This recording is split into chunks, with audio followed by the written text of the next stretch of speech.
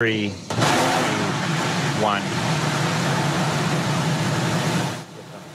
From the eastern shore to the stars, Rocket Lab launched their first electron rocket from the NASA Wallops Flight Facility, 6 o'clock on the dot.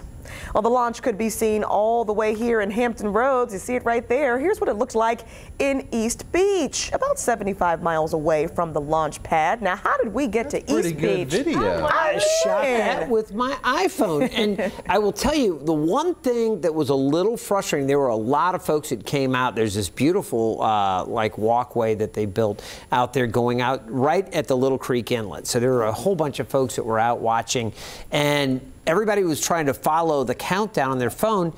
It was not a normal NASA live stream. It was a privately done one. I guess it was on YouTube with Virginia is for Launch Lovers or something. But whatever it was, the rocket launched, and it was like the stream was lagging a little bit. Okay. So people were like confused. I go, that's the launch. That's why I got the shot. Well, I mean, you have to know what you're looking for because planes are also coming in. So you saw some different lights. But that was the launch, and we saw that, and they're like, no, it's got to go in 2 minutes. I was like, no, that's the launch. So everybody kind of got onto it, but it was cool to see. And